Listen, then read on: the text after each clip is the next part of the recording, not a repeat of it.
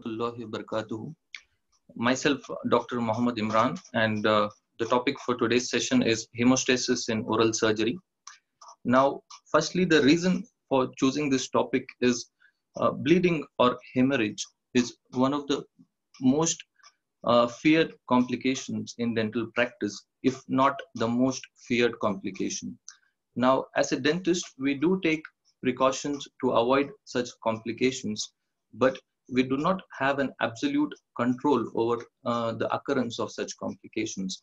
So, when such complications do in fact occur, does it make the operating surgeon a bad surgeon? Now, this mainly is for the junior dentists and my younger colleagues who are practicing out there. We should not get demotivated when we are faced with a complication.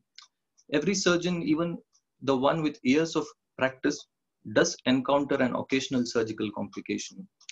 There is a saying that there are two types of surgeons who do not encounter a surgical complication. One who do not operate, and the others who are not quite fully truthful about it. So thereby, what's important is how do we manage the complications. They say that good surgeons operate well, but the great surgeons know how to manage their complications. Now, the complication that we are talking about here is bleeding. So in order to understand and manage this complication, we have to understand certain basic concepts about hemostasis, the conditions where we will encounter bleeding, and how do we manage them. So for the ease of understanding, I have divided the webinar into small three parts, where in the first part we'll be looking at the basics of hemostasis, and in the second part we'll try to look at the management of patients on antiplatelets and anticoagulants, and lastly some hemostatic agents that we use in dentistry. So coming firstly to hemostasis, by definition, it is a spontaneous arrest or stoppage of bleeding from an injured blood vessel by a physiological process. Now, mainly there are three processes which aid in hemostasis. One is vasoconstriction. As you can see in the first image, the blood vessel constricts, or you can also call it a vasospasm. In the second image, you can see that there is a formation of temporary hemostatic plug. And finally, the temporary hemostatic plug is converted into a definitive clot. We will not get into the very details of hemostasis, but we'll just have a small overview of the steps.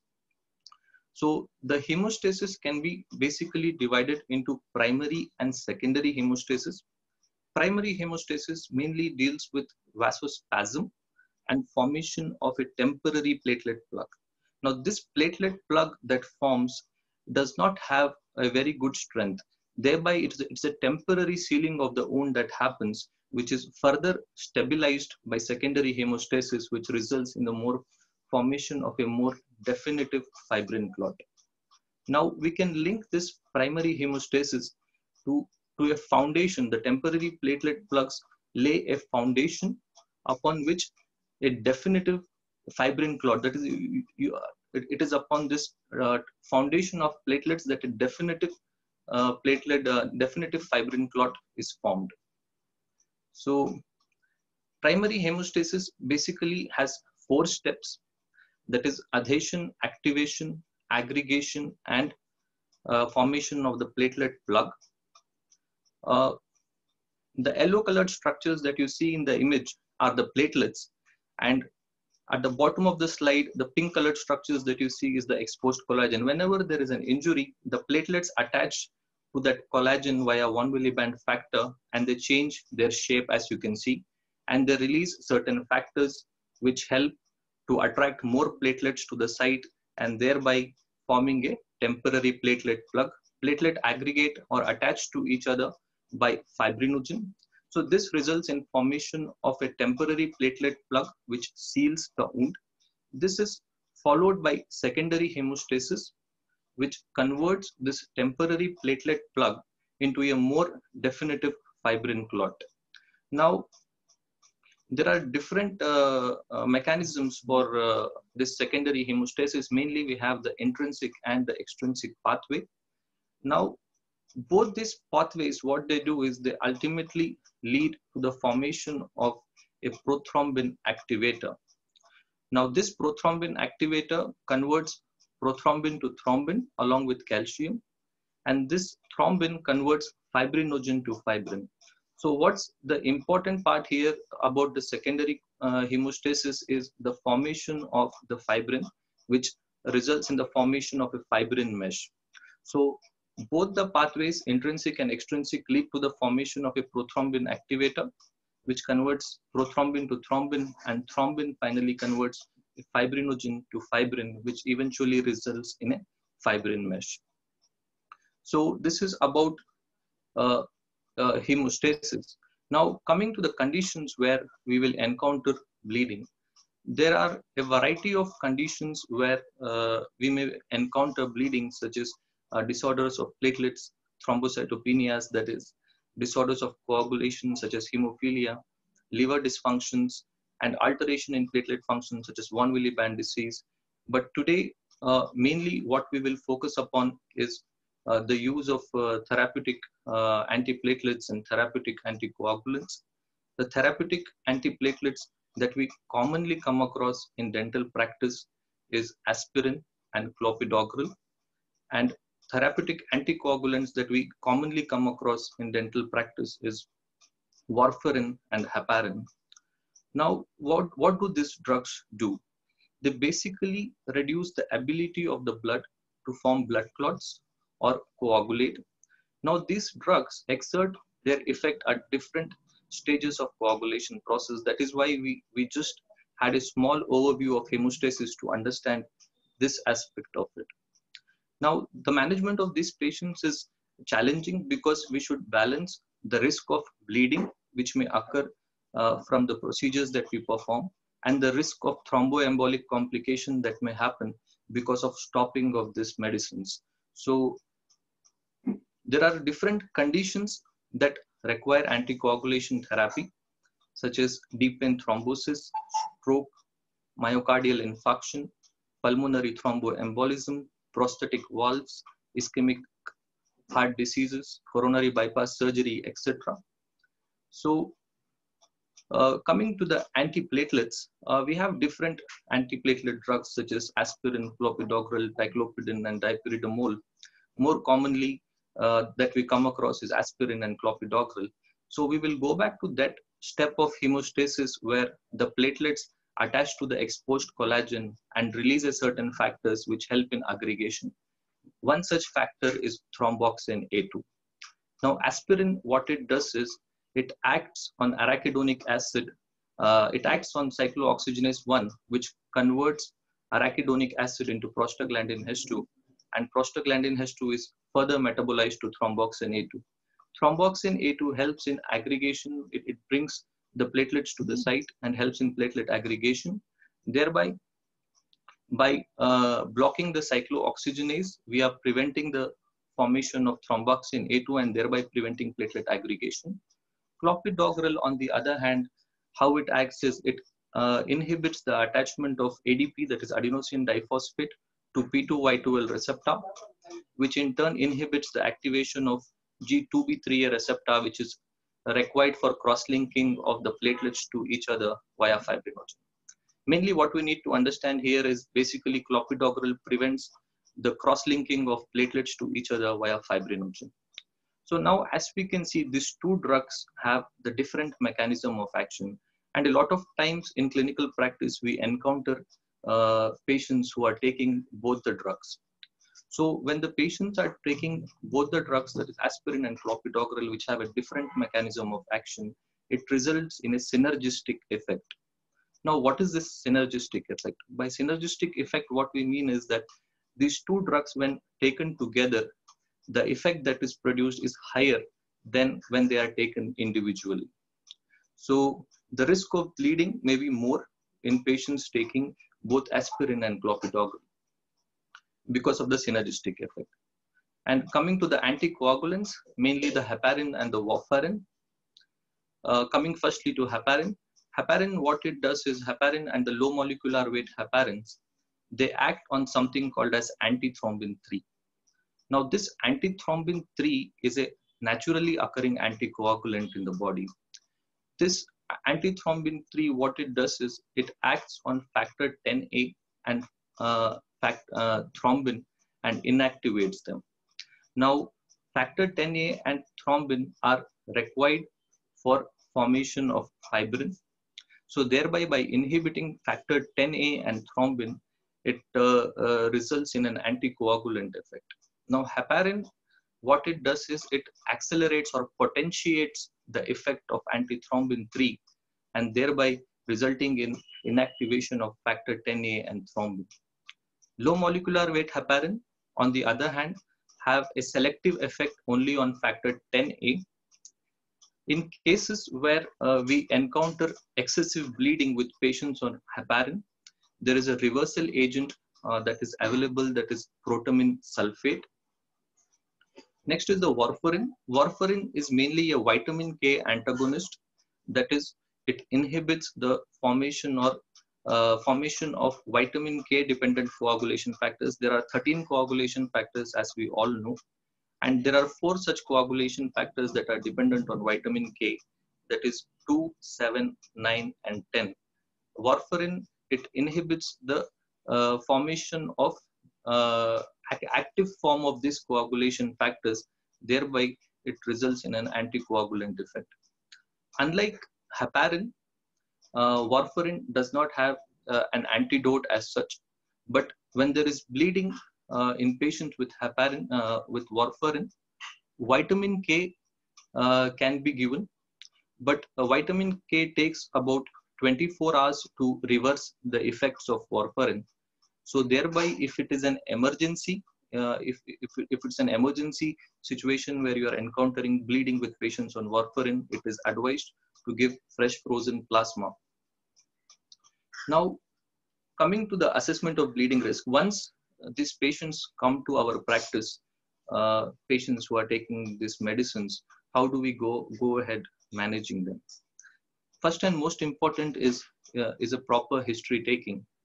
Now, not only should we ask the patient about the medications that they are taking and for what they are taking, but also we should look at the associated comorbidities that may be present, that may further potentiate the risk of bleeding, such as patients may be having a liver disorder or liver dysfunction or a renal dysfunction. So such things have to be taken into account. And secondly, we should ask them about previous exposure to a dental extraction or even any trauma which has resulted in excessive bleeding.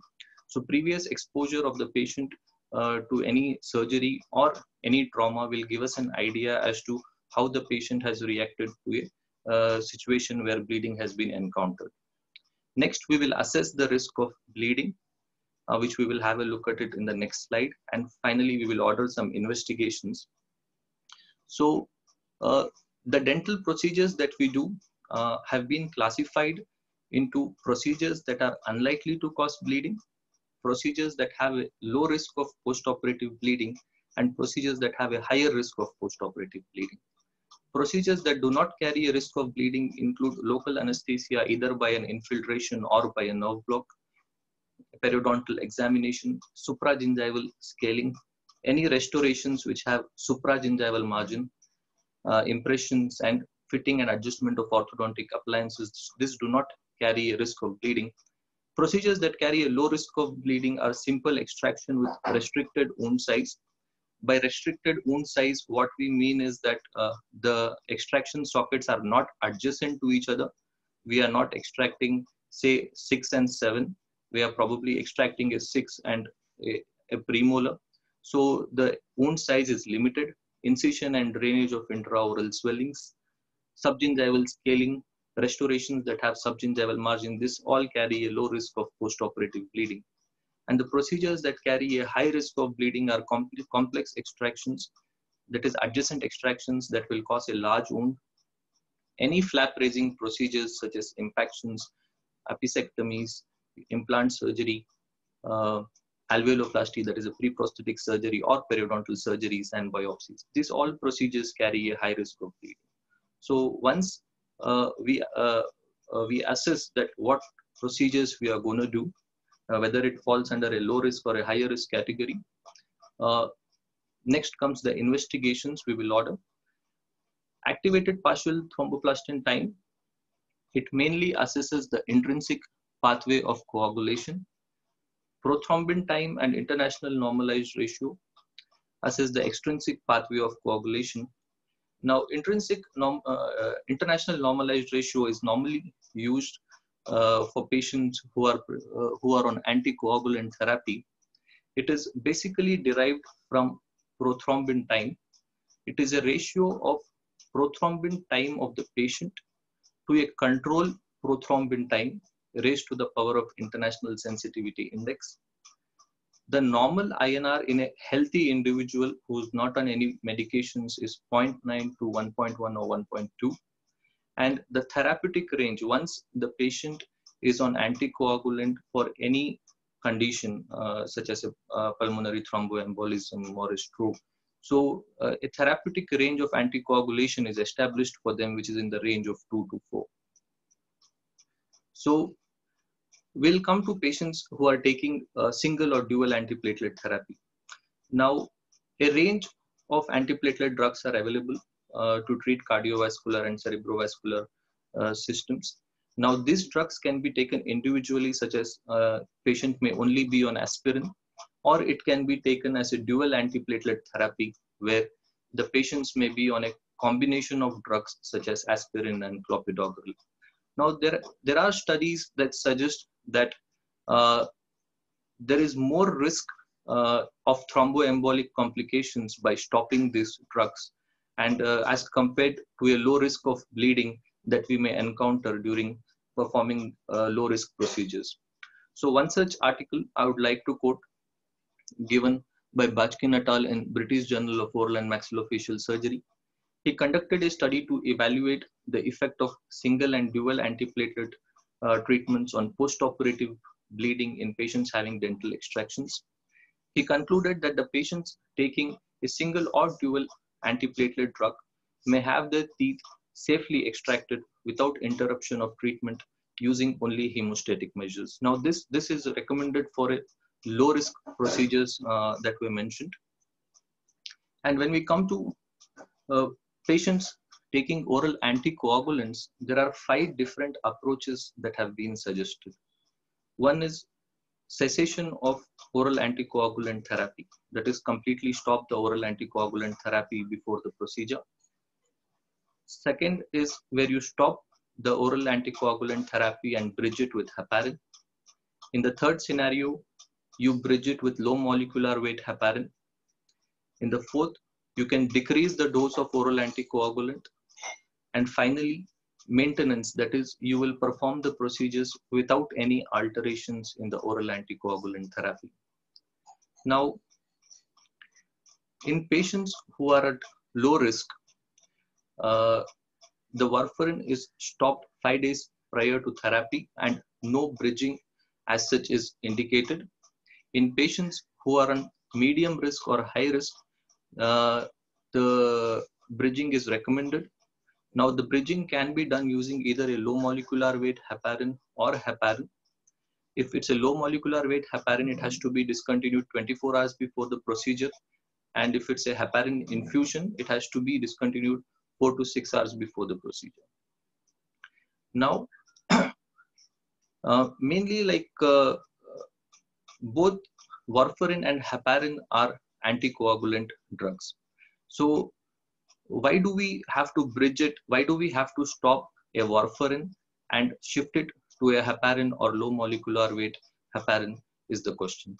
Now, warfarin has a long duration of action, and it has the reversal of the anticoagulant effects also takes a long time. And when we stop the warfarin, say about a week before the surgery, the patient will not be anticoagulated for that period of time, which increases the risk of thromboembolic complications. Thereby, bridging is considered with short-acting anticoagulant so that the patient can be anticoagulated and it is stopped just before the surgery so that hemostasis can be achieved. Now, the disadvantage with heparin as such is that the patient has to be hospitalized because it has to be given as an IV infusion. With the advent of low molecular weight heparins, this is becoming a choice of treatment where it can be injected subcutaneously instead of giving it IV. Now, different recently, what they have suggested is that there is no need to bridge. There is no need to shift the patients from warfarin to heparin, and there is no need to stop warfarin. Procedures can be performed safely using local hemostatic measures with patients having INR even up to 3 or 4. One such article is by Morimoto Y et al., who conducted a study to examine the hemostatic management of tooth extractions in patients on oral antithrombotic therapy. In this study, the subjects comprised of 270 patients, with 134 receiving warfarin alone, 49 receiving warfarin with additional antiplatelet drugs, and remaining 87 only receiving antiplatelet drugs.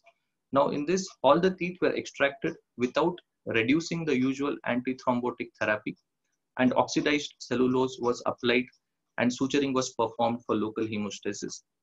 Now, they concluded that a sufficient hemostasis can be obtained in most cases of tooth extraction under anticoagulant therapy with warfarin with an INR even up to 3, and even if it is in combination with the antiplatelet drugs. Febo et al. In another study concluded that patients taking an anticoagulant with INR lower than 2.2 have a similar risk of bleeding as a normal control patient, and the risk was approximately 1 in 40 in those with INR INR of 2.2 to 3, whereas the risk in patients with an INR higher than 3 was approximately 1 in 11. So they suggested that the extractions can be safely carried out with the use of local hemostatic measures to control bleeding. Now, we have been talking about the local hemostatic measures till now. So we will just have a look at what are these measures that we can use to manage bleeding. So whenever we are encountered with a complication, the most important thing is not to panic. We have to think, and we have to follow an algorithm. We have to follow a stepwise approach to control bleeding. We should not rush to emergency measures of controlling bleeding immediately. We should follow a stepwise approach. There are different methods that can aid in hemostasis. We will only speak about the methods that we can apply in the clinical setup. So thereby thermal agents such as electrocautery cryosurgery and lasers, I will not be focusing on that. We'll mainly be talking about the mechanical methods and the chemical methods. Mechanical methods being digital pressure, suturing, and chemical methods being the use of chemicals such as adrenaline, thrombin, gelatin sponge, Surgicel, Styptics, bone wax, and Austin. Now, the first method that we always use whenever there is a bleeding is the application of digital pressure.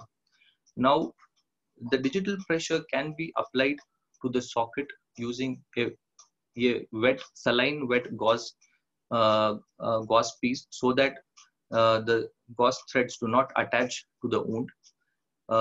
It will be packed inside the wound, and the patient will be asked to apply pressure on it. Now, important thing is to be patient here. Like, we should not rush to check if the bleeding has stopped every 30 seconds. Wait for a few minutes to allow the bleeding to stop.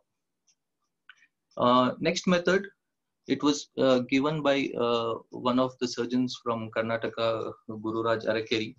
Povidone iodine we use to achieve hemostasis normally in a clinical setup, where we use a gauze that is soaked in povidone iodine. Here, what they have suggested is to use a mixture of povidone iodine and hydrogen peroxide mixture, and they use a mixture of 50 ml of povidone iodine and 10 ml of hydrogen peroxide. Okay, they say an efficient hemostatic property of the solution may be because of the formation of hydrogen iodide, which has a corrosive effect on the tissue.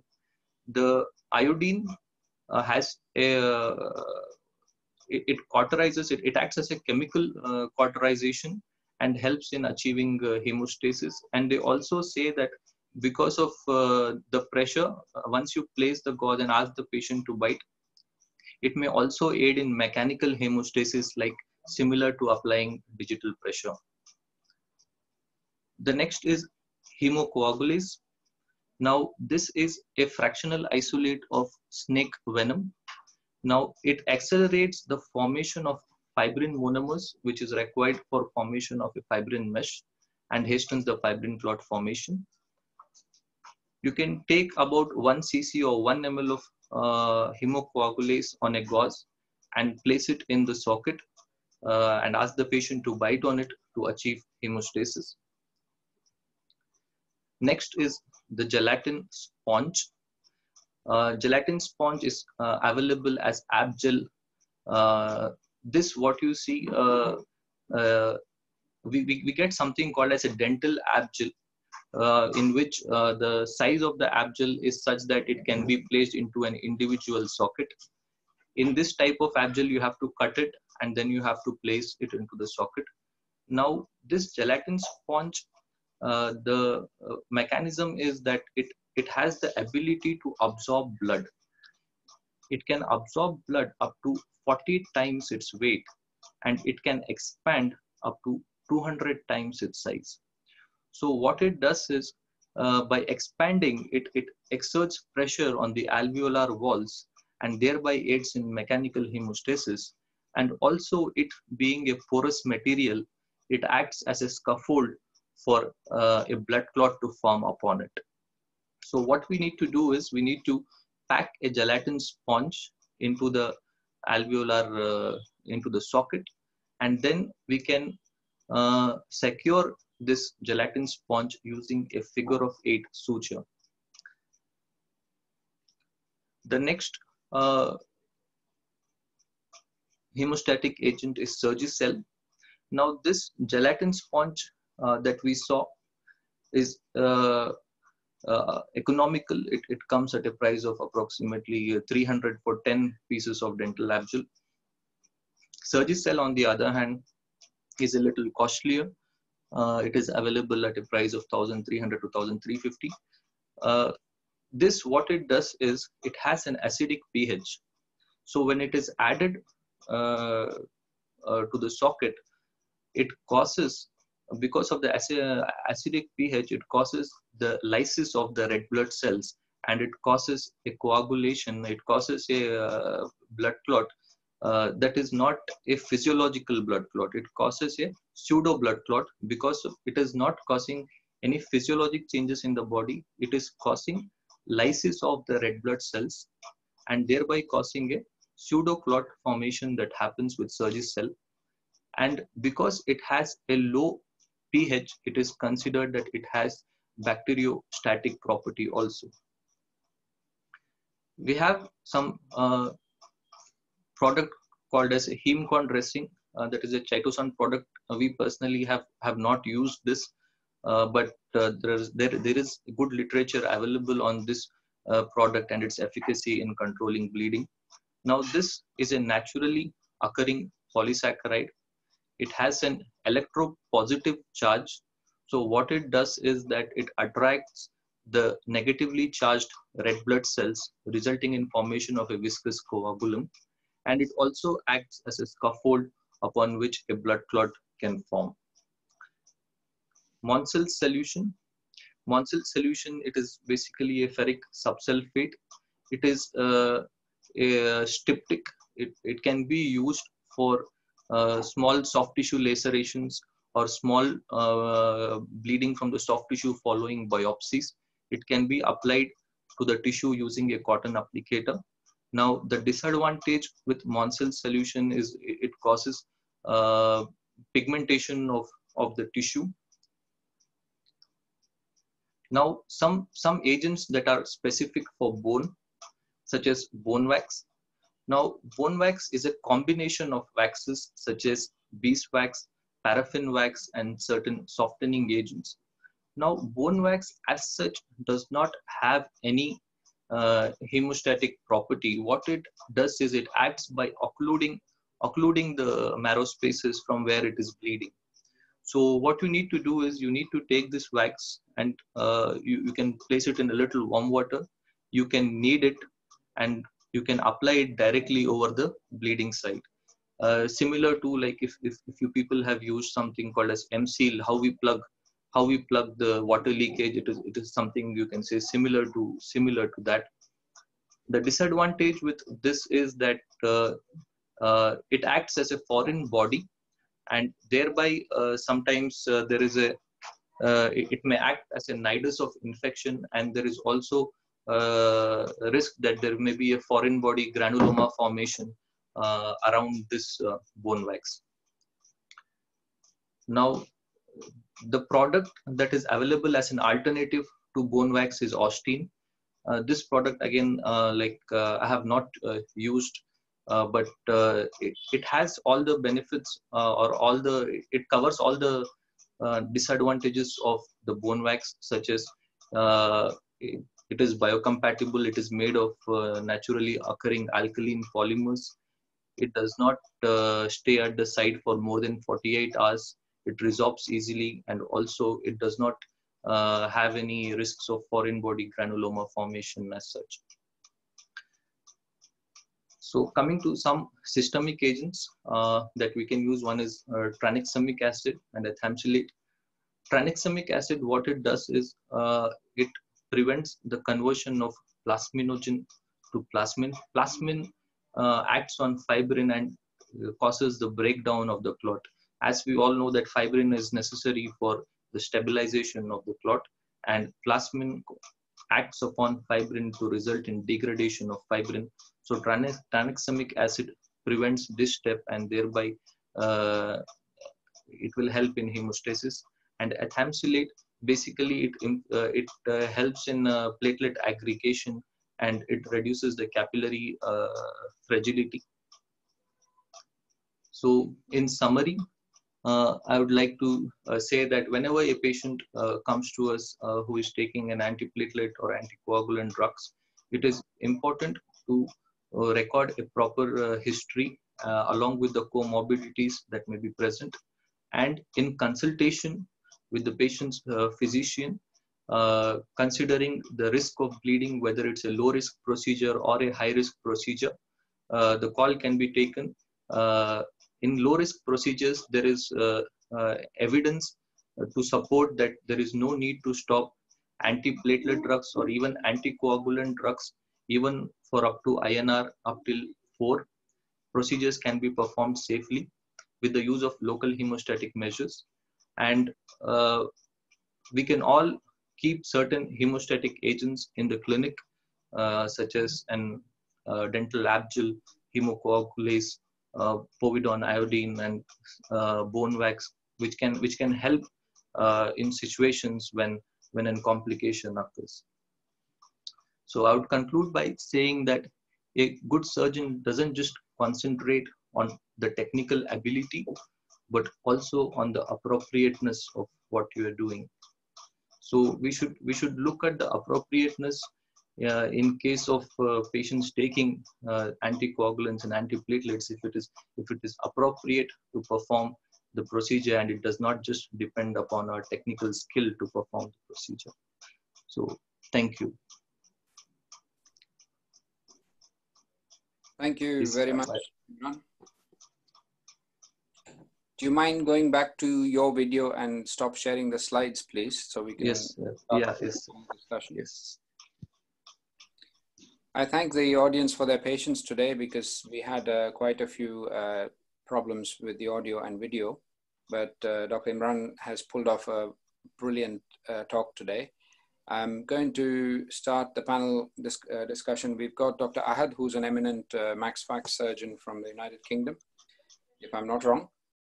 He'll be part of the panel, and I'm going to try and get Imran on so that he can stop sharing his slides and get on with this video. Thank you very much for your questions. Just give me one moment.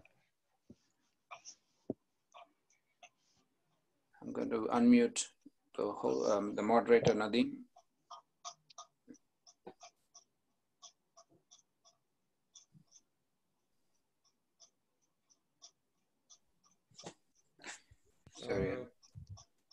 Nadeem, I'm trying to find out where. Yeah, Dr. Ahad is having difficulty in logging in with the password.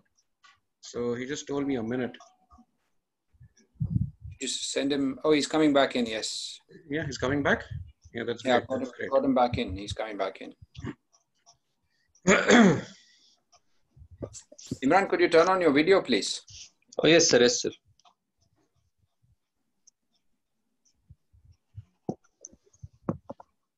Is Dr. Ahad in? Yeah, he's connecting. Yeah, that's nice. That's great. That's great.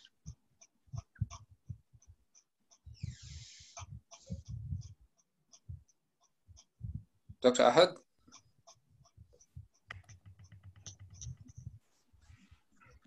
Dr. Ahad, can you hear us?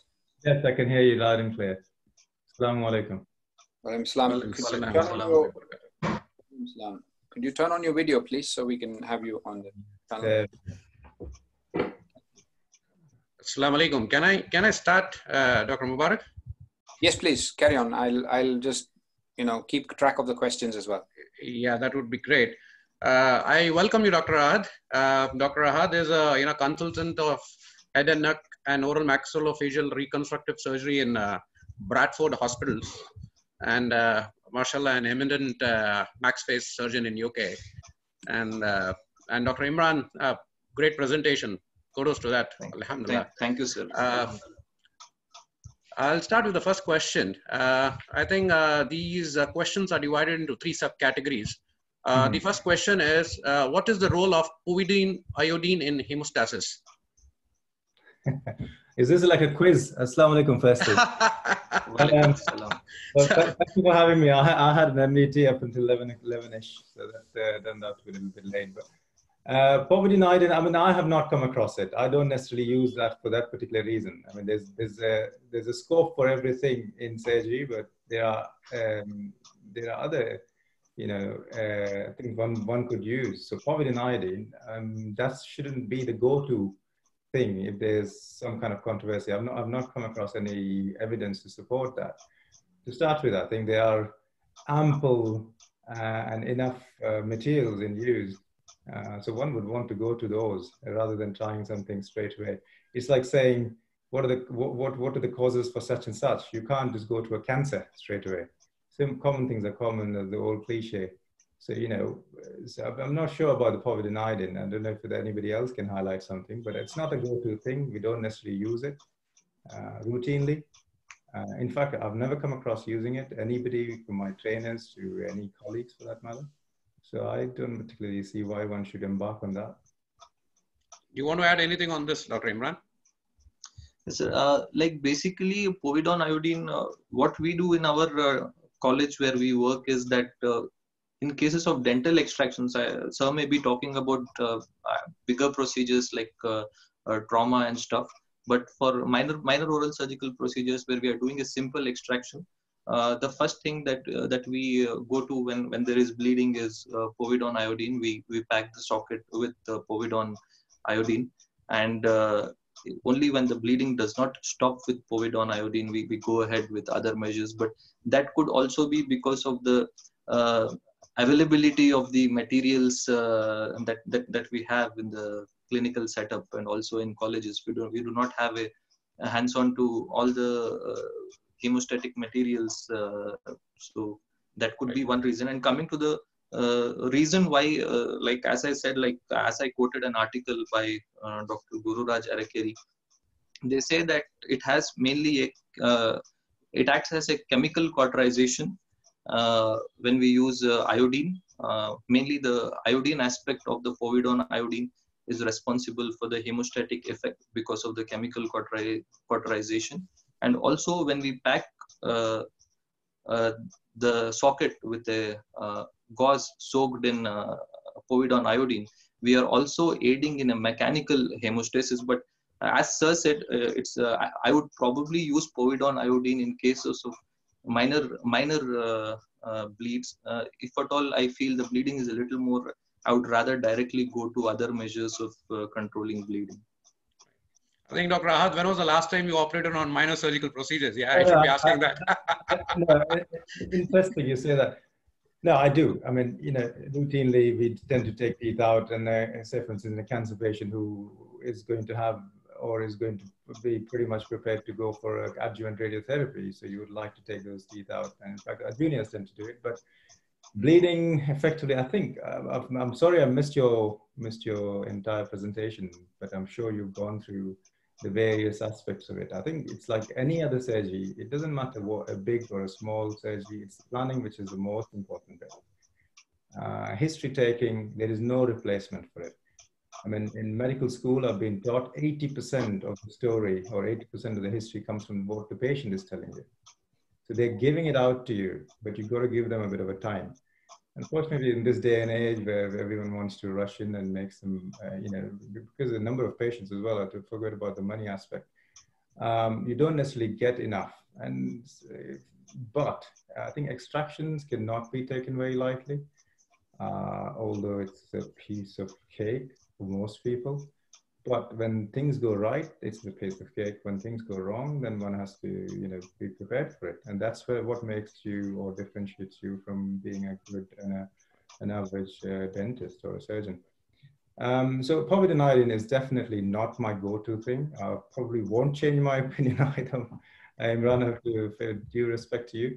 No. I think it's a mechanical part of it as you speak. I think compression is an age-old phenomenon. In times of Pharaoh, 5,000 years ago, perhaps they used the same, and we tend to do the same even to the date, and we'll continue to do it. That's a different story. Using povidone iodine soaked swab or compression, I'd rather go to adrenaline. I mean, that's got a very, it's a known agent, but again, one has to be careful in using what percentage of adrenaline one would use. Simple local anesthetic, which is 1 in 80,000 to 100,000, is reasonable. If you want to soak it in and shove it into the socket and leave it there for about 5 to 20 minutes or so, 5 to 20 minutes, it's a very reasonable thing. That's great. That's great. What's your take on lasers, Dr. Ahad, in hemostasis? Again, I think you guys are going on to things which a common dentist would not have access to. We do have lasers, incorporated in few setups. So can that be utilized for hemostasis? I think the question is, why does one need to embark on those when there are common things which are used very efficiently? I think lasers it's like nowadays, I think it's cure for all or panacea. So for instance, lasers are being used for temporomandibular joint dysfunction syndromes where limited successes. Lasers are being used to shrink the area in the oropharynx to avoid or treat, for that matter, snoring. So all, again, lasers are being used for perhaps hemostasis. But I think they're not the go-to sort of thing, especially in oral surgery, where we've got enough on our plate and there's enough evidence to suggest there are other materials which have been used from time immemorial. Although it's a good idea to practice and try and get a new thing out, but it has to be supported by very reasonable evidence, and there should be a very absolute reason for us to embark on these bigger things. Right. So again, I don't necessarily use laser personally to curb the bleeding. When you have a cautery device, which works perfectly fine, I mean, I don't particularly see where the lasers would come in. If there is a bony bed, you've got other things as well, because there's a socket where you can't see the bleed, and it's usually not an arterial bleed. Shouldn't be an arterial bleed, to be honest, if it's one is taking out a tooth.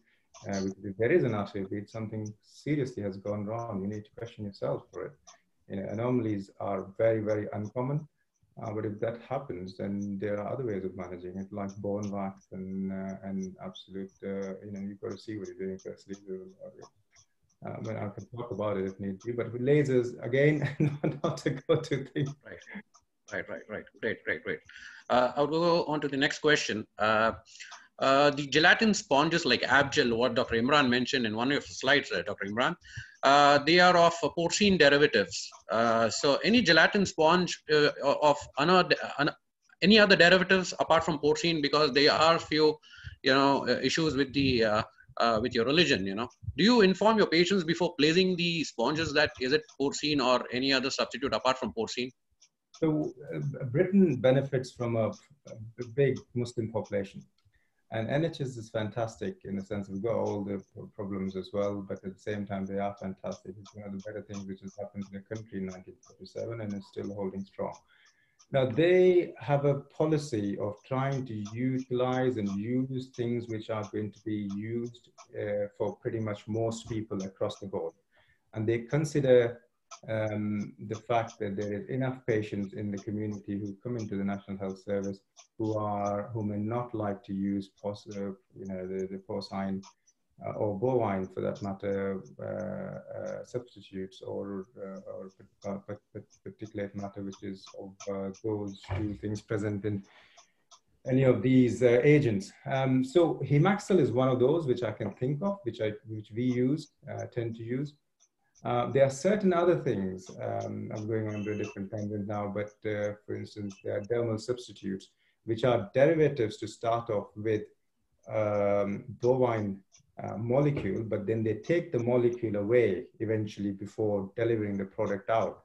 So then it becomes pretty much an inert thing. So, there are agents like, for instance, vitamin D, common vitamin D you buy off the counter might have porcine elements to it, but then there are others you tell them as a pharmacist, and then even by looking at the face, they might not want to give you anything which has got porcine elements to it in this country. So there are agents in those gelatin-based substitutes as well. But I think Surgicel comes to my mind. It's a very, very reasonable thing to have cellulose-based agent, and it tends to do the job again and again and again. And having the right sort of, packing of Surgicel, which is what Imran was mentioning about, Dr. Imran was mentioning about as to compression sort of devices, and putting in the right kind of sutures, with the mitral and whatnot, whatever is available in your practice. So I think, again, my go-to thing would be Surgicel, which is available, types of Surgicel, or variants of Surgicel. The cheaper options are available for Surgicel. I believe it's slightly more expensive. And I think Haemostasis is perhaps one of those which doesn't have porcine elements, but one would want to certainly check it.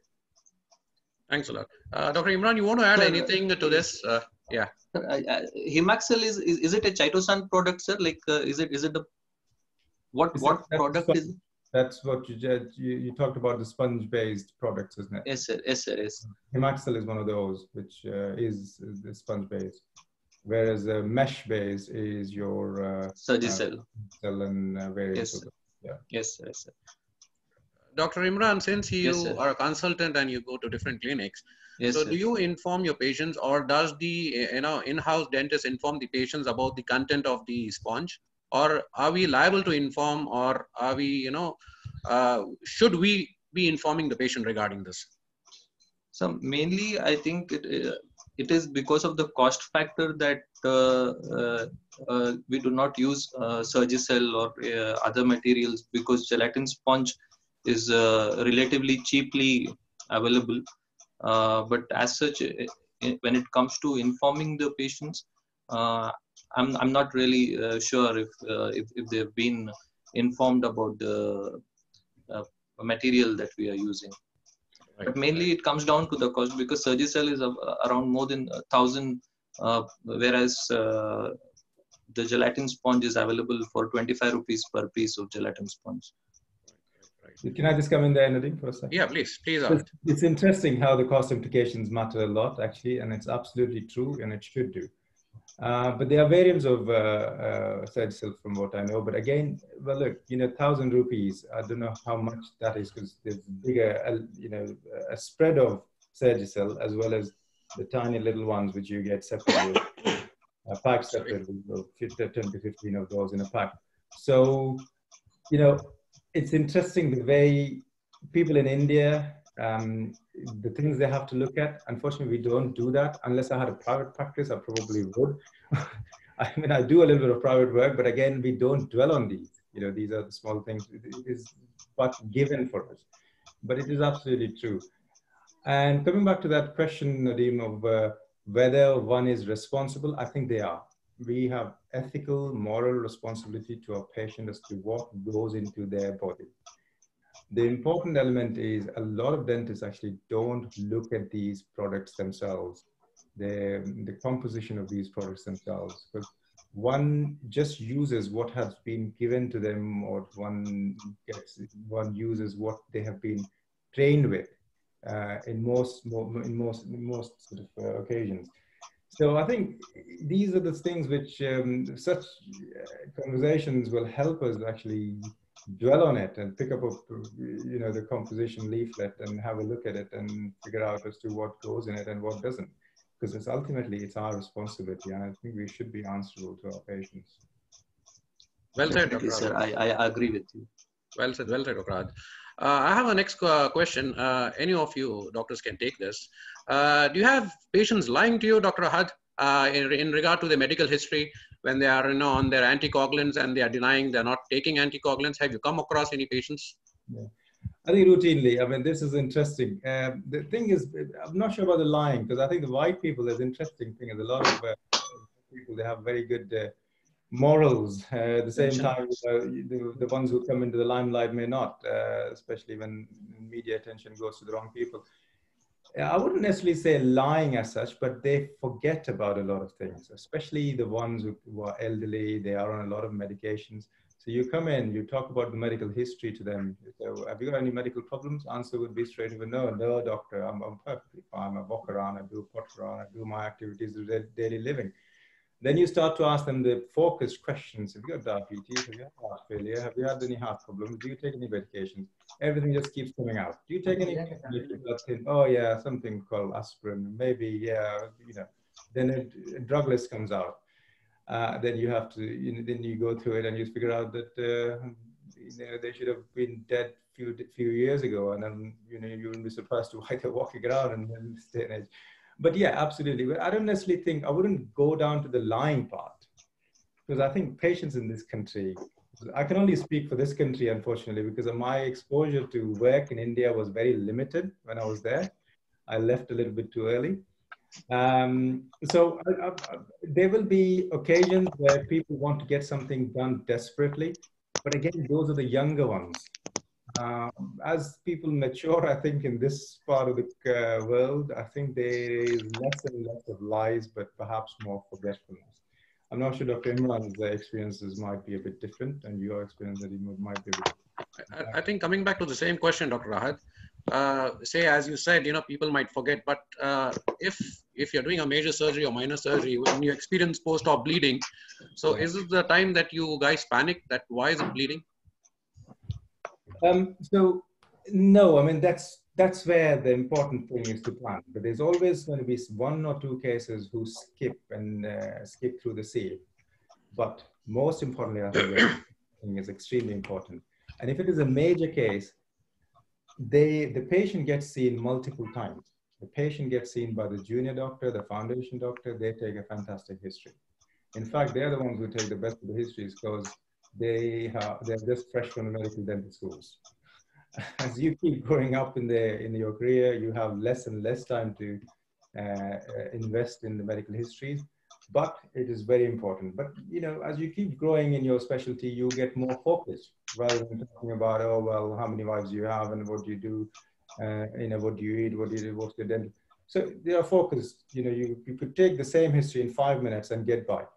And so importantly, I think, Nadeem, just going back to your point, which is to do with history, it is all to do with planning for a surgery, really. So once you've planned in, and there's always going to be some people who skip and just come through the sieve. Those are the patients, especially I've seen amongst the patients who take steroids. Their skins are very friable. We're doing a sort of skin procedure, or for that matter, even mucosal. They tend to bleed more than usual. That's when you start to think, was there anything in your history which I missed? I mean, it's happened to me a few times. Steroid has caught me a few times. Then you start to think, oh, well, we didn't tell me a bit before. But you are where you are. So you got to make do with what you've got. And this is where I think your experiences come in. I mean, Alhamdulillah, I have to admit, I've seen some bleeds in the neck, skull base as well. Panic is probably not the right word now. I think you can't panic. I think if you panic, your entire team is going to panic. So there are ways to deal with it. Yes, the first thing you do is put pressure. Whatever happens, a gush of blood, pressure, because the other side will take care of it, even if it's a big carotid vessel, you know. So you're not going that far. I think maxillofacial surgery. If someone is doing orthodontic surgery, one or two might be in your teams as well. There's blood at the top where, you know, skull base, that's where you do your pterygoid disjunctions. Great auricular arteries can bleed, and beyond that, pterygoid venous plexus can bleed. First thing you do is pressure, right, and then call for help. All right. Dr. Imran, are you online? Yes, sir. Yes, sir. Yeah, I'll just come back to the same question what Dr. Ahad was telling. Yes, see, the practices are quite different in different countries, yes, particularly in India. Yes, see, what I have seen personally is, you know, patients, Dr. Ahad said, you know, patients there, he had put it in a very subtle way, like patients forget. But here, you know, patients fake it. In fact, they deny taking anticoagulants because, you know, the dentist would not perform that particular dental surgery or extractions, right? You agree on this? Yes, sir. Yes, sir. Yeah. Yes, sir. So the reason is the moment they give the history of anticoagulants, we have the tendency of, you know, writing a referral letter to the concerned Yes. physician to, you know, get a consent form back, and where people are not ready to go to the concerned physician. So in case you have a case like this and you land up a case where it is bleeding, and you come to know that patient was on a high dose of anticoagulants, how do you manage those cases in your practice? Yeah. Sir, like mainly like as sir said, like first of all, recording a case history is the most important thing when it comes to doing any form of treatment. For example, I would like to give one scenario which I came across. Normally, like we see the patient secondarily after the resident doctor has seen. So this was a young patient. So the resident doctor assumed that the patient is not having any medical complications. So once I reported to the clinic for the procedure on questioning the patient, he had a history of deep vein thrombosis, and he was taking anticoagulants for the same. So before starting any procedure, it is very important. And a lot of times, like for example, in patients with deep vein thrombosis, they do not feel it is necessary to inform a dentist regarding the medication that they are taking for something like a deep vein thrombosis, and it may be related to a dental procedure. So it is very important to pester them and question them regarding any other comorbidities that they may be having, any other medications, any medications as such that they may be taking. So that is the first thing that we have to take a proper history and try to be sure that the patient is not on any medications as such. But as you said, sometimes there are cases where we have performed a procedure and patient has come back after 24 hours or 2 days with something called as a liver clot, where you see like a big hematoma is seen in the oral cavity. So in such cases, we have to opt for the, if we encounter it intraoperatively, we have to use local hemostatic measures. As I said during the presentation also, that with local hemostatic measures, it can be managed. And as sir rightly said, that the use of laser or electrocautery is very rare in this type of cases. It can be very well managed with just local hemostatic measures. So I think that is the first go-to when we encounter bleeding, to use a hemostatic agent. First we apply pressure and see if the bleeding stops. If the bleeding is not stopping, then opt for a local hemostatic measure and then secure it with a good suture. Fine, thank you. We have one more question, something related to this. The doctor asks. Yes, Dr. Ahad. Yes. Yeah. I think it's important this that patients are not telling you the truth for a reason. Patients are not born liars. So I think they're trying to escape the labyrinthine process, the system here. So I think the important message really for you guys, I think we're working in India and other parts of the world where this happens more commonly, is to try and make their life simple. So warfarin, for instance, it can be, your INR can be tested within no time, having a small device. You do a little skin prick test, take a little drop of blood, like you would check the glucose, and you have it. And INR is not a huge issue these days, because I don't know what you guys have, you probably follow the similar sort of rules, but INR up to 4, one would do simple extractions without too many concerns. If it's multiple extractions, I think that's when issues come in. So I think the important message is you probably want to develop a sort of a protocol where you're trying to get the truth out of the patient and trying to make them understand, well, look, this is for your own health. You bleed, you die. Nothing to do with me. You're the ones who's going to suffer. And in turn, we might suffer this, you know, a bit of remorse, but that's you who's going to suffer. But for that matter, I think trying to make their life a bit simpler. You can have this device very easily. What percentage of your footfall, the patients who come in to see you guys, are on anticoagulants? They will be on antiplatelet drugs. That's a different story altogether. So it's perhaps what, 2%, 2 out of 100 maybe? You know, so these things can be managed by making their life a little bit more simple.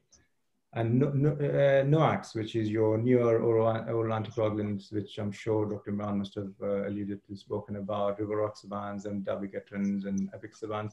You know, you give about 24 to 48 hours, okay? But they are short acting. So even once bleeds, unless they take the next day's dose, they don't bleed beyond 24 hours in an ideal world, all right? But ideally, you want to stop that 24 hours earlier. And the other thing really is about having somebody being on aspirin and clopidogrel. I mean, the routine sort of guidance would be to go ahead and take tooth out. If someone is on a dual platelet therapy, which is for a reason, because they would have had their heart attacks about a year ago, which is fluxus, which effectively means you might want to stop one. And these are the patients I appreciate. You might want to take some guidance with the cardiologist. But warfarin, I think, is a common thing in this country. I mean, I talk about 2%, but I think it might be a bit more in this country because they live much longer, I suspect, in this part of the world. But we've got enough things to do within the practice. And I think one should develop those to make their life a bit simpler. That's what I was trying to cut to. I think you have just given me a sense of relief when you have given a window of INR up to 5. We guys panic. We have INR up to even 2.53. We just panic, you know, and we just send them out. So sorry, you send them home without doing anything? Yeah. We tell them to, you know, get the consent back and, you know, get in touch with a concerned cardiologist. I think it's a different practice now. I don't know whether it is to do with, there's a lot of things here. Education, a lot of you guys excel, I think, because education in India is fantastic, but the practical aspects of it is where we lack. We don't get to see, we don't get to do very much before we get out of the dental school. I mean, don't get me wrong, I think it's a very similar case here in this country as well. But what they have here, which is a bit different, is vocational training, which is a year of internship, which is what we've done in India. I've studied dentistry with you, Nadeem, in India. You know, that's a little bit different. Here, that vocational training gives them all that they need to go out there and do things out in the open. So INR of 4 is perfectly fine. It has been researched, evidenced. So what they're saying is you are likely to bleed 4 times. That's how I look at it. I'm a surgeon, keep it simple. You know, keep it simple. What does an INR of 2 mean? Well, you're likely to bleed twice. How much of a bleed can happen after an extraction? Well, a few mils, add that times 2 or times 3 times 4. And that's you. But if you are embarking on surgical extraction, although we tend to do surgical extraction with an INR of 4, I would be tempted to, you know, be a bit more wary of it, especially in a dental practice where you have no access to a lot of things. You know, perhaps, you know, make it a protocol. 3 should be reasonable. Go ahead and do it. Yeah, that's great. That's great. Be prepared to do what you need to do just by extracting the tooth. As someone who is on warfarin or any anticoagulants or NOACs for that matter, play safe. Take the tooth out, pack it, shove it all what you need to, Surgicells, Hemaxels, or whatever gelatin-based substitutes you have, and then put the right kind of sutures like Dr. Imran has mentioned, you know. That's you. And if you have come across more and more that your patients are lying, unfortunately, you might have to embark on this particular thing for every patient.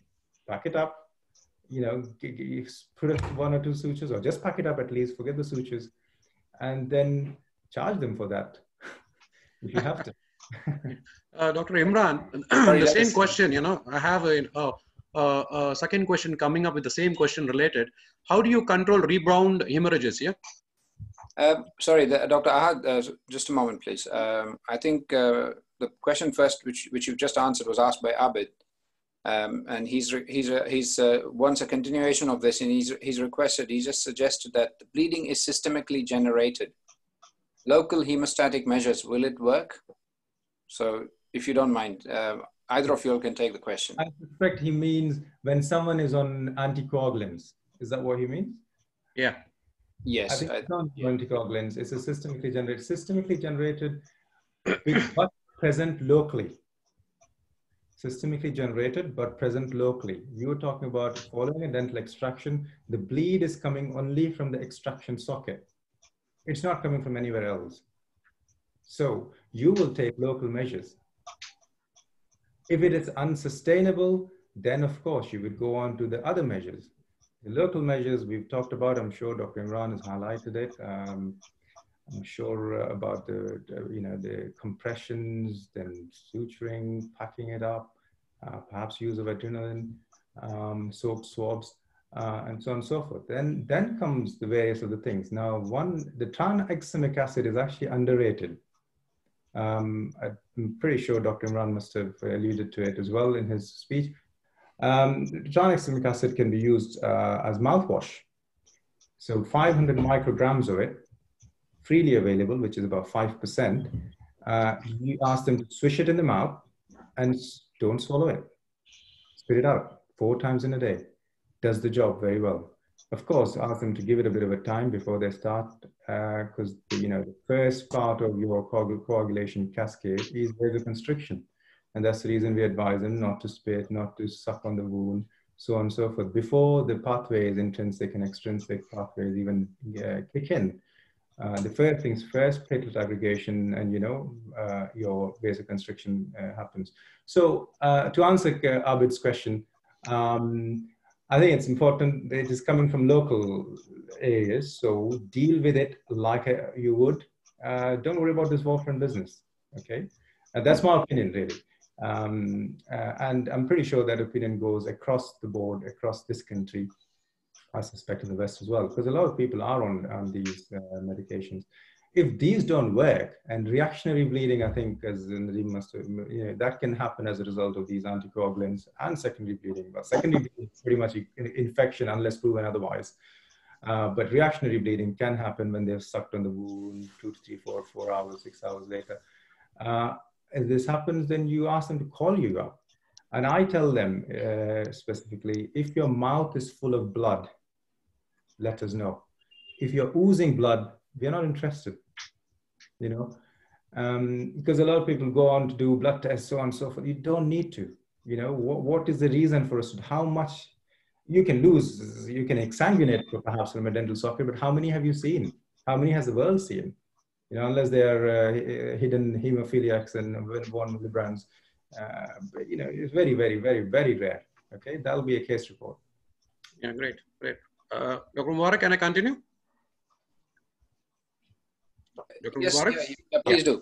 Sorry. Yeah, I'm just taking questions randomly, keeping the conversation in chain. So it might be, from top to bottom, anywhere, random pick.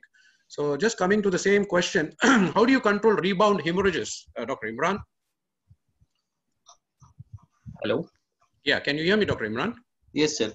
So, for example, we have we use adrenaline as a local hemostatic measure.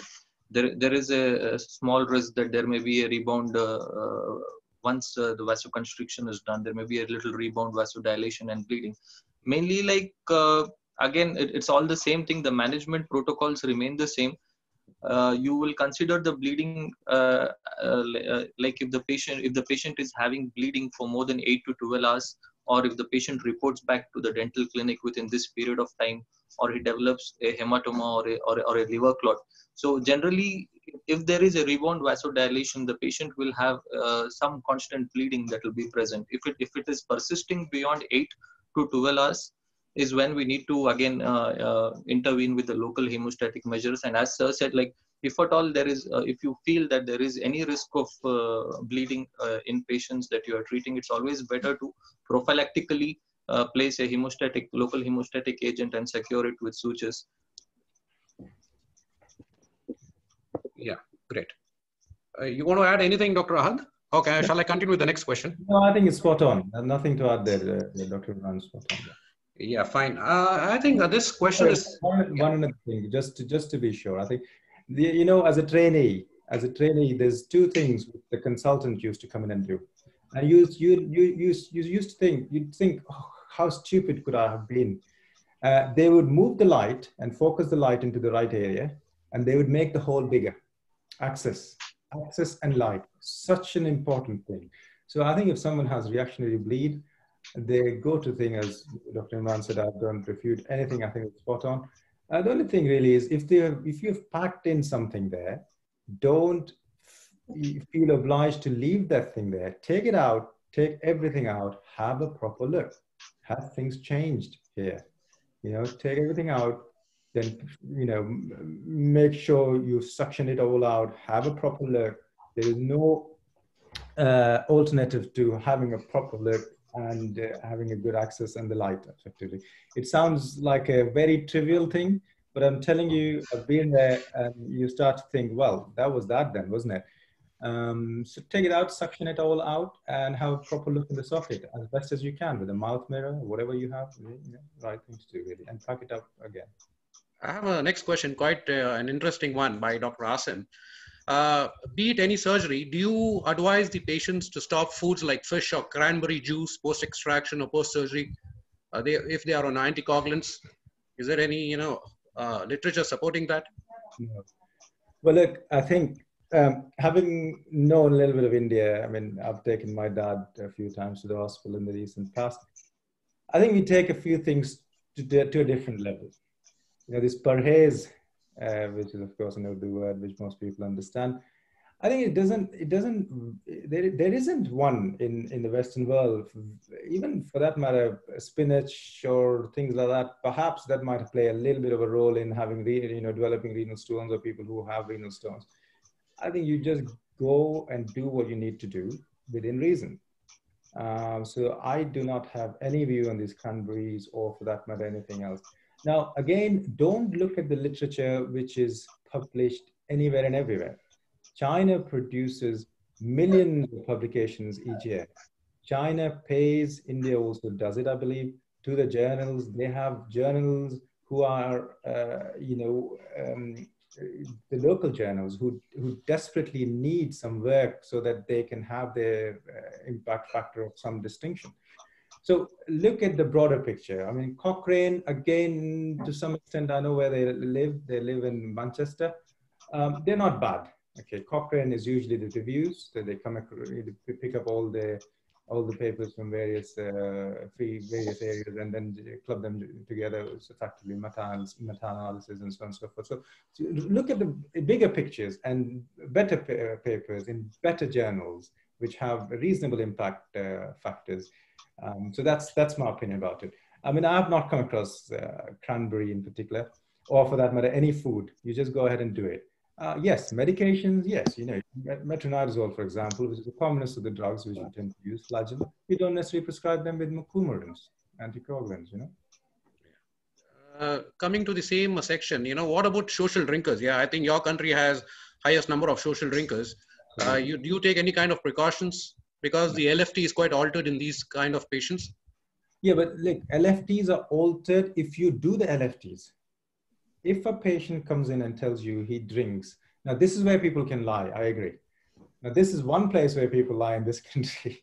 So the average which the health authorities in this country give out is, I think it used to be 21 units a week for men and 14 for women. I recall I used to remember 7.2 is 14 and 7.3 is 21, but nowadays it's 14 units. So now, how many of us actually know what the beer content is, what is whiskey's content, and what is something else? I mean, I'm fasting. I don't want to embark on this journey yet, but you know, these are practical things which you come across. So 14 units is a normal. They will almost always lie. I mean, looking through the recent undoing of the lockdown, the massive queues were to do what? To pick up alcohol in India. So there are tons of people who drink, who may or may not lie, who may tell you, you just go ahead and do the extraction. You don't do a liver function test just because he tells you that he drinks. Because social drinkers or drunkards in this country are ample numbers. Does the dentist go on and do it? Unless they tell you that they have a liver problem, they have a liver cirrhosis secondary to this. So that's the question you ask. I mean, my go-to question is, are you being investigated for liver problems? Have you had a biopsy of liver? So those two questions give it away for me. Again, I can't speak for people who lie, but you know, that's not what the patients are meant to do anyway. Right. Dr. Imran, your take on anti-epileptic patients, yeah? Any investigations you do in anti-epileptics? Because even, I suppose even they have compromised LFT. Is something you want to talk on it? Generally no, sir. Like any patients that we come across for regular treatment, any patient that is taking any anti-epileptic drug, as such, we do not ask for any additional investigation unless there is any hint indicating towards that. As sir said, if there is any hint indicating towards a liver dysfunction, only then probably advise an investigation. Otherwise, probably not necessary. Right. And same question, I would like you to answer this. If you, for Indian scenario, if you want to, have one hemostatic agent in the clinic, which is that you want to keep it? Probably a couple, sir. One is like again, there is a question about usage of gelatin sponge. So Surgicel is one option that we can keep. We can keep hemocoagulase. We can keep bone wax. This 2-3 things. If we have even like Hemcon dressing, if it's possible. Otherwise, yeah, any local hemostatic agent such as a Surgicel, bone wax to control any bone bleed, and probably a hemocoagulase can be kept in the clinic. Okay, can the bone wax be handled in a very simple way even by a general dentist, or you Yes. require some kind of quantity? No, or that basically, particular nothing like that? Bone wax it itself does not have any hemostatic property. It is basically like a piece of wax which you just need to warm it a bit so that you can knead it. Like if you have used an M-seal which we use to block the water leakages, it is something similar. You are just blocking the marrow spaces to prevent the bleeding. It does not as such have any hemostatic property by itself. But the problem with the use of bone wax is that it has a foreign body type of a reaction sometimes, and it can lead to a foreign body granuloma formation. The alternative that we have available to bone wax, which is more biocompatible, is something called as Ostine. But I'm not sure about the availability of it in this part of the world. Like sir can tell about it if they use any. I might want to just add 1 or 2 lines about bone wax. The bone wax, I think we pointed out, can an average dentist use the bone wax? I think they can. And the reason for that is we've been trained to use the wax when we started doing these wax models. You just play, the orthodontic wax. The bone wax, what we're talking about, is a wax which can easily be molded in your hands. You don't need to warm it up anywhere else, but within your fingers. Your body temperature will do the trick. Now, you use a very limited amount. As Dr. Imran rightly pointed out, this is a foreign body. It's an agent which stops because of it's a compression or sealing of the micro vasculatures. So you use it as a very slim smear. And instruments such as, I don't know, trying to think what was in the periosteal elevator, the back end of it, the fine end of it, or the tip end of it, which you could use it. And once you've shoved a little bit into the socket and roll it across as if you're plastering the socket with a very small smear. And that's what it's doing, okay? And if it's bleeding again, just use it again. Now, it tends to come off. It tends to come off. So once or twice, once you've done it, it usually stays in. It does the job. Thank you. The next question is, I think this is in and out we see in our daily practices. You know, when you have a patient on anticoagulants, for example, ecosprin of 150 mg or 300 mg, and we refer them back to the concerned physician. So the concerned physician, he does is, you know, they stop the usual dosage and they start with, you know, a minimum dosage of 75 mg, and they tell us to, you know, proceed with the dental procedure. So, but even then, we are quite, apprehensive to still carry on because the patient is on ecosprin. So you want to add anything on this? So does that matter to us? You know, from 300 to 75 post-op bleeding. Is that for me? Anyone? I think you can answer, or Dr. Imran. Anybody can answer this. From my perspective, answer is no. I think you're wasting time. You're wasting time sending the patients back and forth. This is why the patients are lying to you. If for instance, now you have Bangalore Dental Association, or is it Karnataka Dental Association? Why don't you come out with a protocol, write to the hematologist as a group of individuals, then individual dentists, and come out with a protocol?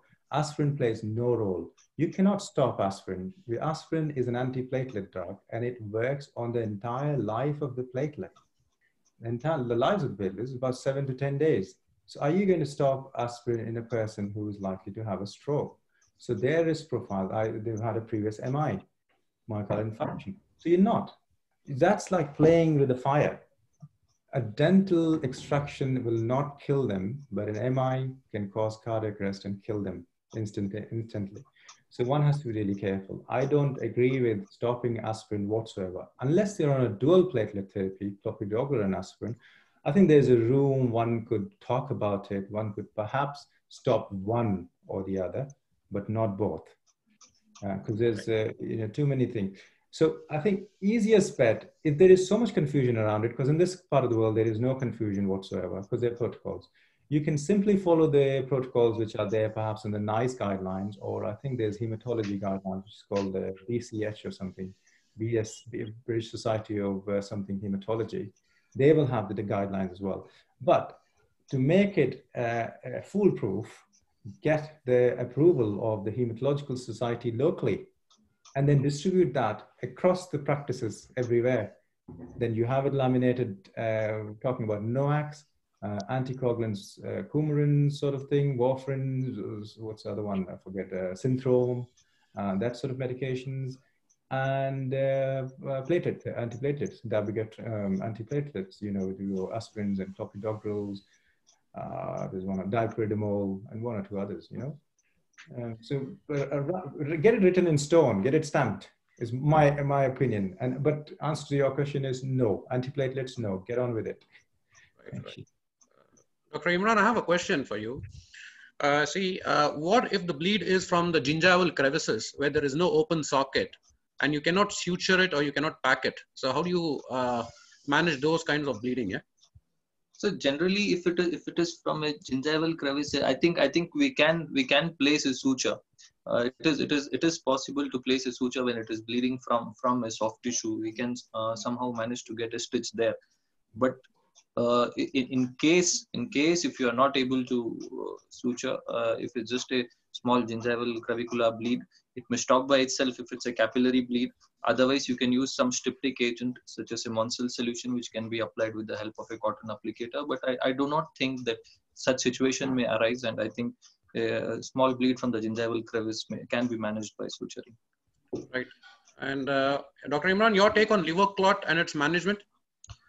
Liver clot, it basically can be managed by nice curettage. What you need to do is when you see the patient with a liver clot, it may be because the patient may be on anticoagulant therapy or maybe some liver dysfunction.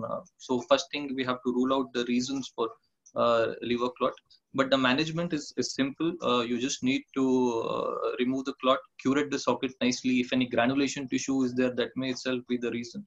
So nicely curate out the granulation tissue and irrigate it with betadine, and then you can pack it with some local hemostatic agent and a good suture should be. Right. I think I have one or two questions more. Dr. Ahad, I would like you to take this question. If the local measures fail to stop bleeding, what are the other measures can be intervened at that particular time? Absolutely. I think this is relevant. question. Again, the local measures you've tried, and then you embark onto the systemic measures, injectables, or for that matter, yeah, you know. And what are these measures? I mean, these are beyond the scope of dental practice, and one has to get onto the phone to the right kind of specialist. So when do you do this? You know, you would have tried some local measures to start with, and if that doesn't work, now various anticoagulants have some antidotes, and a lot of them don't.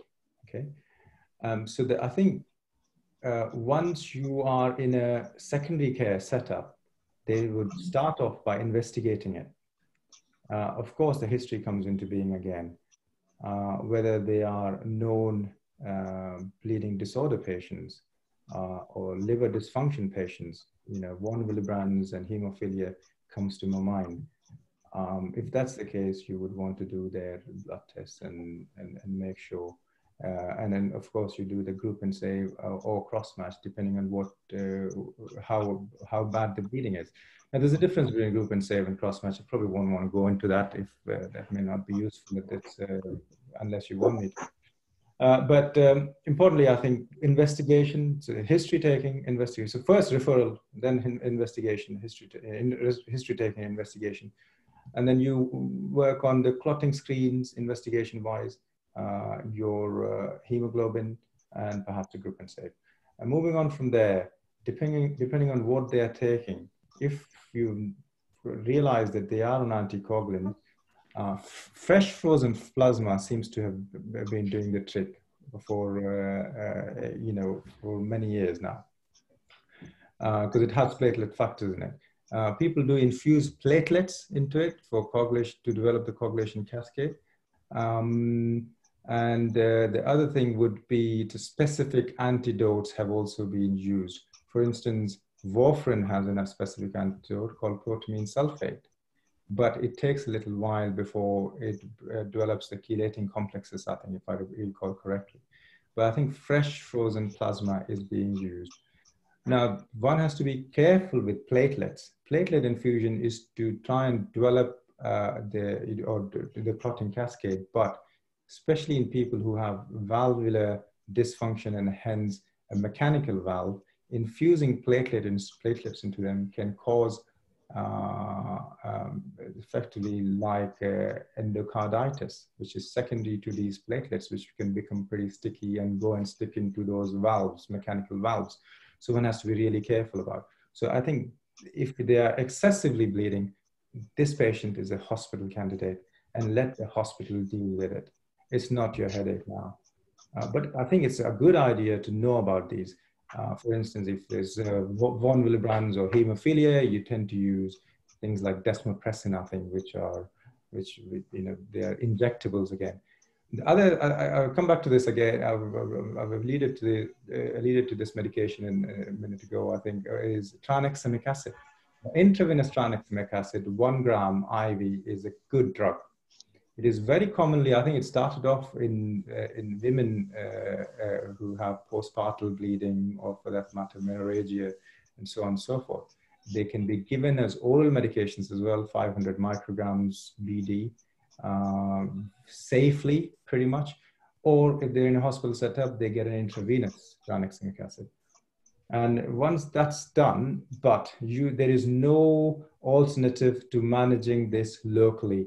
Good sutures, good compression of the socket, and then, of course, dealing with your systemic measures. Having the same question to Dr. Imran, how much time would, yeah, Dr. Ahad, sorry, I interrupted you. Sorry. No, absolutely, go for it. You might want to add. Yeah, Dr. Imran, how much time you would like to wait chairside, you know, if it is not stopping locally? What is your take on this? Sir, it probably will depend upon the kind of bleed that I'm having, whether it's a slow bleed, if it's just oozing, and if it is just a slow oozing, continuous oozing from the socket, I would just like to pack it with a gelatin sponge and suture it, and just wait for the bleeding to stop. Normally, in cases if the patient is on antiplatelets or anticoagulants, unless the INR is close to 4 or above 4, Below that, we can manage it by hemostatic measures. But if the patient is bleeding excessively, even after using the local hemostatic measures, as I said that during my presentation also, that we have certain antidotes such as protamine sulfate, and for porphyrin we have fresh frozen plasma that can be used. So when you feel it's beyond your control, when it will further not be managed by local hemostatic measures, it's then when we would probably plan to shift the patient to the hospital. But I think like in most of the cases with an INR which is below 4, we can manage it by local hemostatic measures. Okay, so what I understand is, so imagine I have a patient, a case scenario, I have a patient with no medical history given, and I proceed with a simple tooth extraction and the bleeding doesn't stop. And I try to, manage locally, and even that is not happening. So that is where I dial the hospital, nearest hospital, and I tell them, ship this patient to the nearest hospital.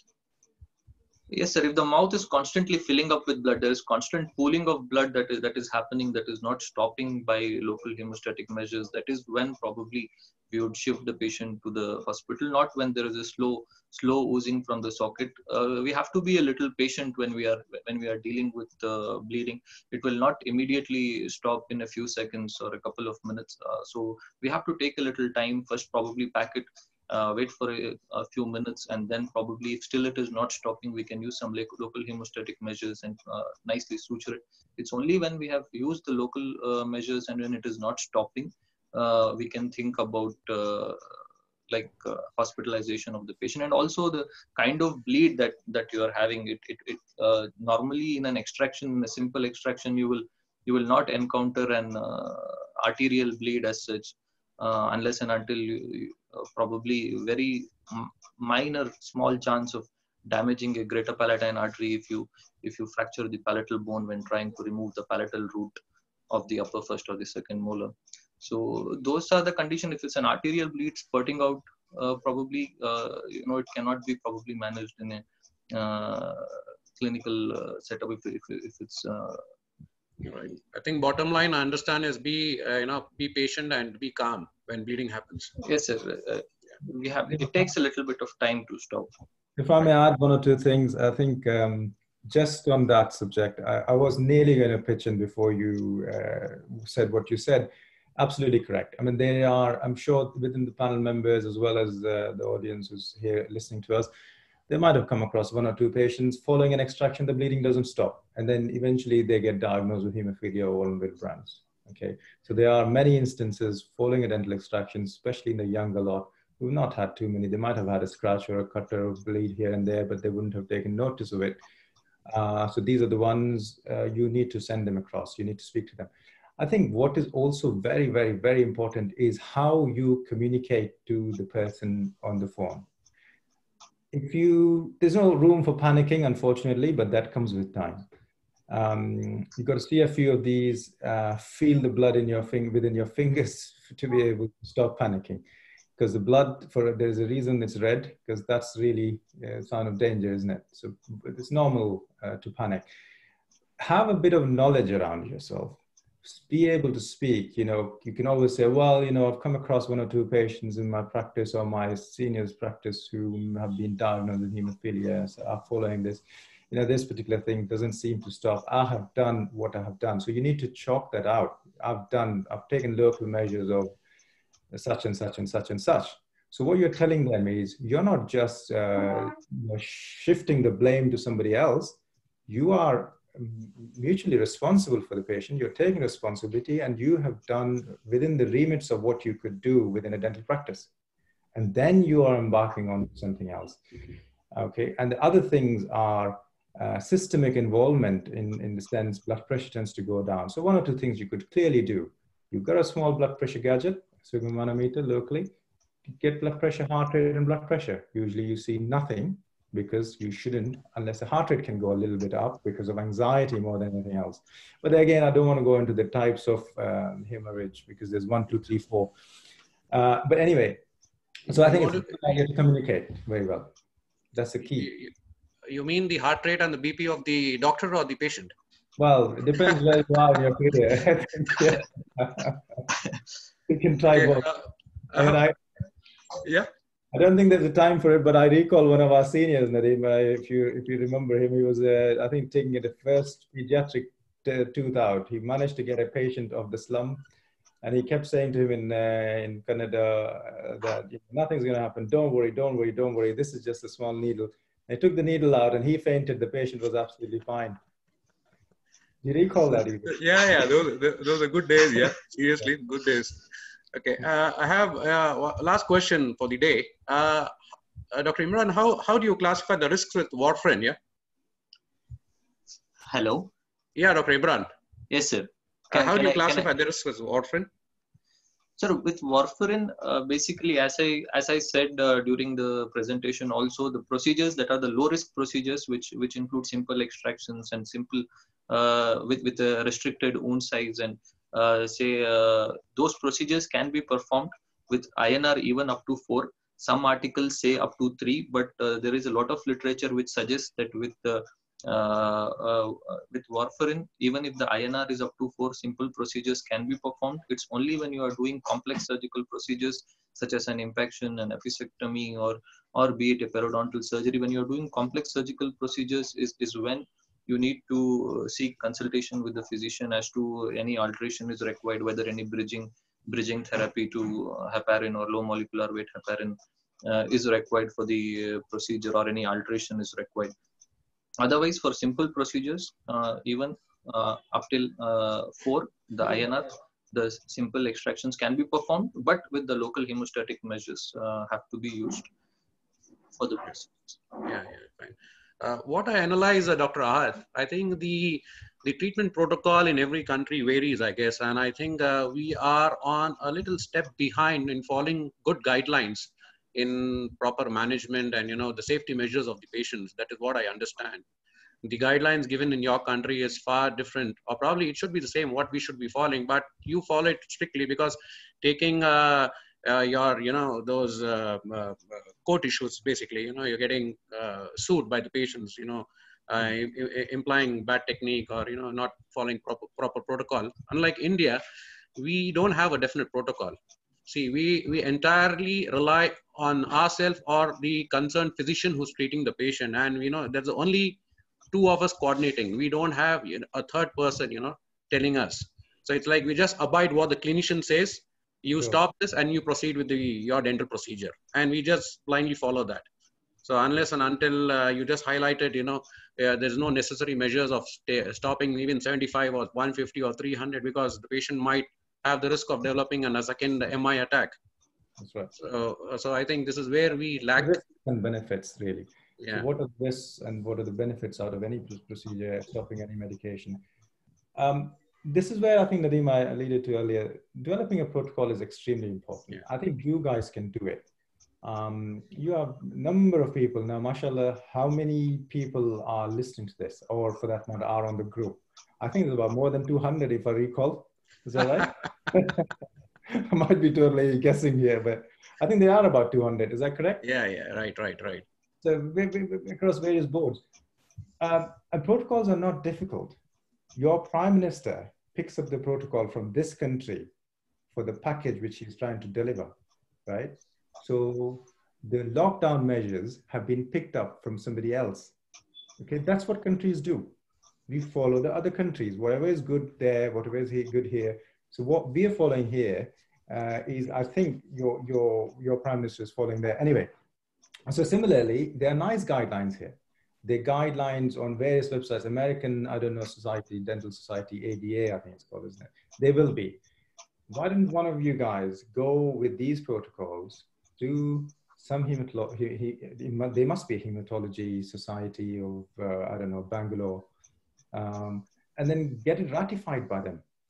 Cardiology society, The problem really is, I don't know whether it's about, if you refer a patient to somebody, they're not going to write a letter to you without, invoicing the patient as such, do they? If that's the case, there is that element where they want to hear from you so that they are making something out of the patient. Right. Yeah.